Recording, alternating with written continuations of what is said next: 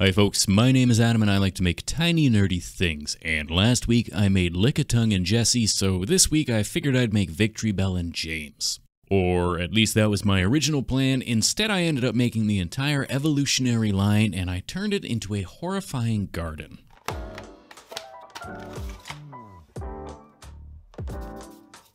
Now naturally, if I'm going to be making the entire evolutionary line, then I really ought to start at the bottom and work my way up. So first thing, we'll be making a bell sprout.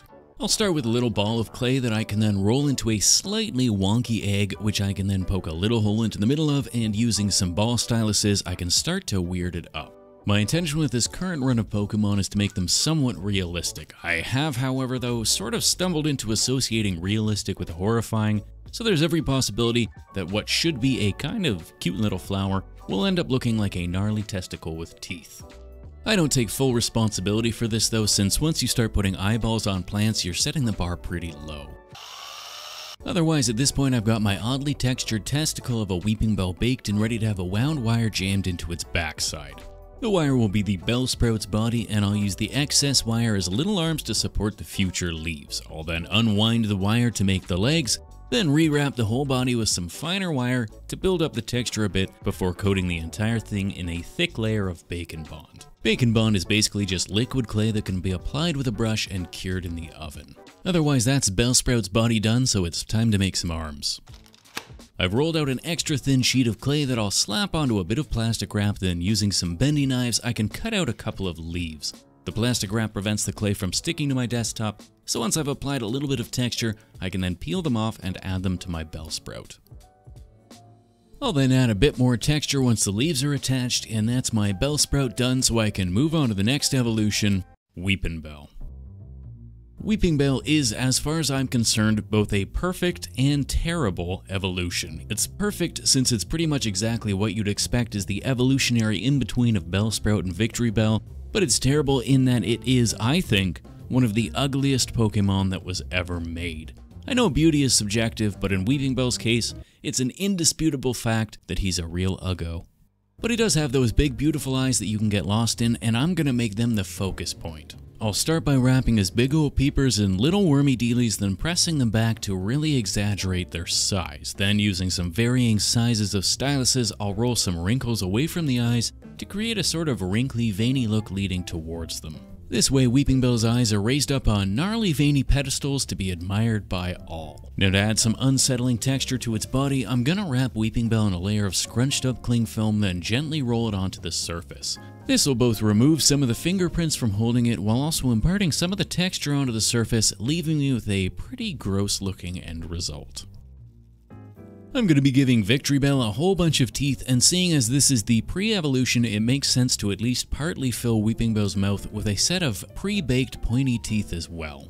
I'll then add a little bit more texture to the mouth orifice, then it's into the oven to bake before adding a little blob on top into which I can stick his little wooden stinger.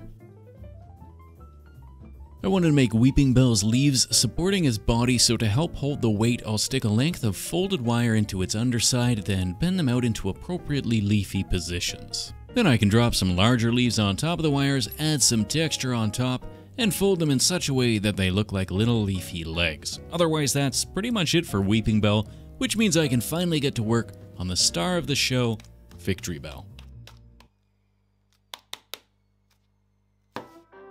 It'll start out as a lump of aluminium that gets wrapped in a thin layer of clay that then gets a big lump stuck on top.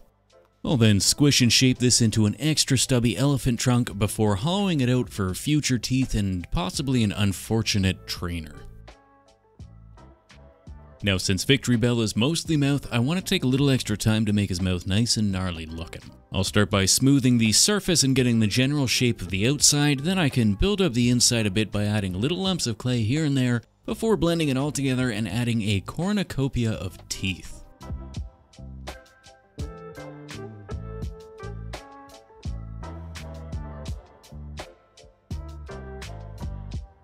Once the teeth are in place, I can give the whole body a little pre-texture texturing, then stab some holes for a pair of little peepers.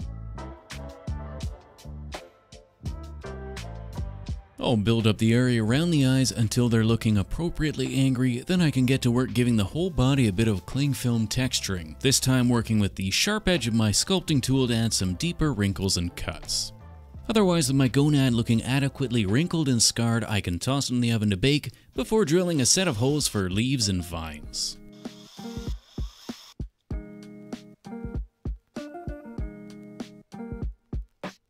Once the wires are in place, I can wrap the big viney bit in the back with an extra long wormy dealy of clay, give it a bit of a wonky roller texture, then wrap it in a bunch of smaller vines. I can then come back with some small ball styluses to poke and prod it until the vines look a little less smooth and a little bit more natural. I'll then wrap the tip of the scorpion tail in a bit of wire for future support, then I can add some bog standard leaves to the sides and the teeny tiny tail on the bottom. Finally, I can add the top leaf onto the tip of the tail and apply a touch of texture and finish it off. Otherwise, that's the Victreebel finished, which means we're done with the sculpting and ready to get on to the painting. Sort of. I realized my garden was a bit barren, so I went ahead and made a bunch of bell sprouts and an extra Weepinbell. However, with those, we're finally done and ready to give everything a nice white primer.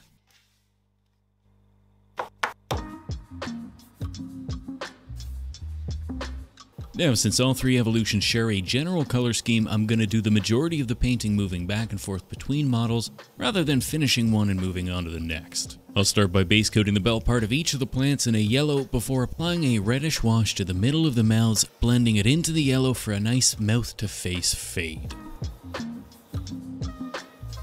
Because I've made these models out of Cosclay, I can easily bend Victreebel's back vine out of the way so that I can get into all the hard-to-reach nooks and crannies. Once the red wash is dried, I can dab the lips with a series of pinks, purples, and reds until I've got a nice fleshy look. Then it's on to the leaves, which, in a shocking twist, get a thick green base coat. While the leaves are drying, I can hit the sticky parts with a couple coats of brown to make them look like sticks, before moving back to my leaves to give them a dark green wash, followed by a series of progressively lighter green dry brushes.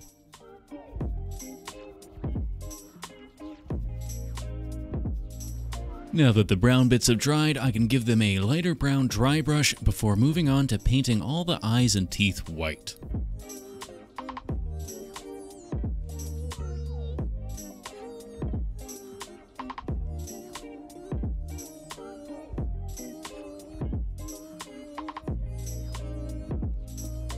Once each of the eyes has had a couple coats of white, I can give them some dark black dots in the center, followed by tiny white dots for details.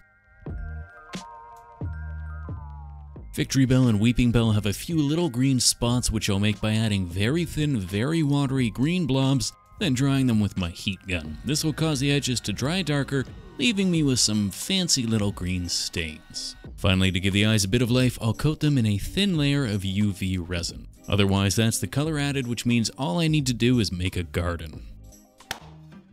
And to make my garden, I need to make some nice wooden fences, which naturally I'll make out of foam.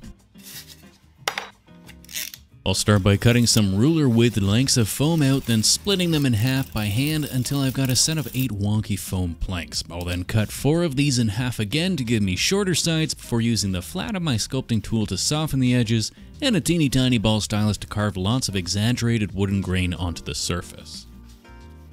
A combination of brown paint and Mod Podge will help to protect the foam as well as lay down a nice bright brown base coat, which gets followed by a darker brown mahogany top coat. Finally, the barest baby's fart of brown dry brush on the edges to bring out the details, and I can start sticking my sticks together.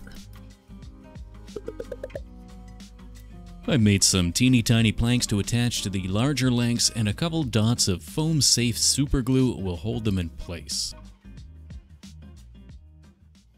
I've cut out a piece of slightly thicker foam that I hope fits the fence pieces and painted it black. However, before I attach the fence, I need to make some mud. When it comes to making mud, I like to start with hole filler, add some dirt, detritus, and then some brown paint. I'll start by finding a mixing cup that's too small, then filling it to the brim with too much hole filler, so that when I add my brown paint on top, I can barely mix it together. Then I'll start adding dirt and detritus on top, making sure to spill lots of it onto my tabletop while mixing. This haphazard creation can then get slapped onto my base until the whole surface is covered, at which point I'm ready to stick the back and sides of my fence in place.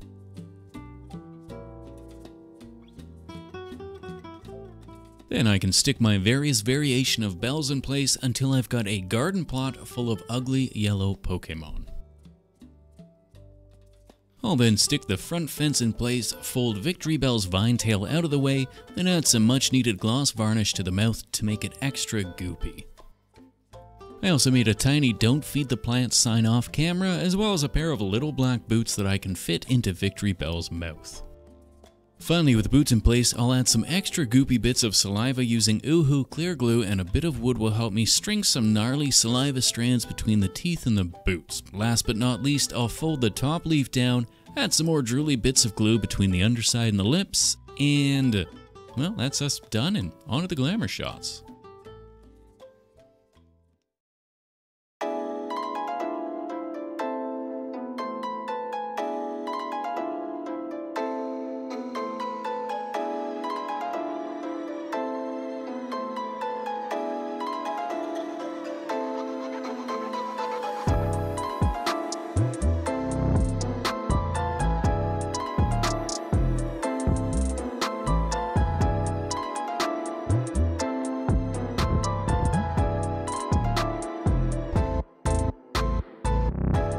As always, a massive thank you to the fine folk over on Patreon who continue to support this channel, and a big old "hey, how are you" to my newest patrons: Anthony J. Wilson, Aaron C. Howe, Stacy Belair, Chris Grassetto, Andreas Bohr, Nikki FTW, Bastion Archer, Stephen Clapton, Dolphin Ya, Nyla Griffin, Henry Harkreader, Blep69, Mr. Cole #1 Fan, Liz Solomon, Nicholas Bailey, Why So Curious, Demon Girl 16, Wesley Wilson, Vaffler/Deeg, Court, Erica Wood, and Katie Johnson. You are the freshly mixed hole filler and paint topsoil into which this man-eating plant of a channel grows. If you like this video, then don't forget to like that, smash, and button that hit notification. Otherwise, we'll see you next time. Cheers.